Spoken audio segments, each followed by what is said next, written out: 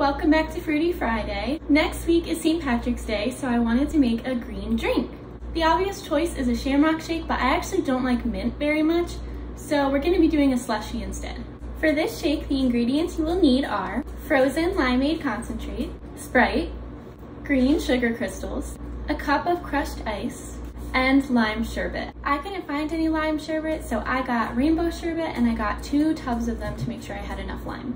I don't have an ice maker that makes crushed ice, so the first thing I'm going to do is crush my ice in the blender, and then measure it out and make sure I have 1 cup. If your blender has a setting for crushing ice, this should only take a few seconds. Next, I'm going to open up my frozen limeade concentrate and I'll measure out a 1/4 cup of it before putting in the blender. Next, it's time to add in our lime sherbet, and like I said, I'm using rainbow sherbet, so I have to measure out 2 cups of the lime section in each tub. 1, 2. Lastly, I'll be adding in 1.5 cups of Sprite, or you could use 1 12-ounce can. Before blending, I'm going to dip the rim of my glass in water, and then I will dip the rim into the sugar crystals.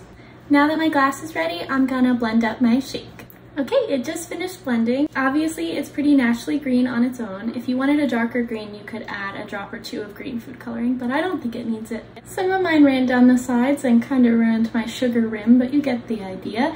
I also used some green sugar crystals on the very top of it as well to give it some more decoration. Cheers! Happy St. Patrick's Day!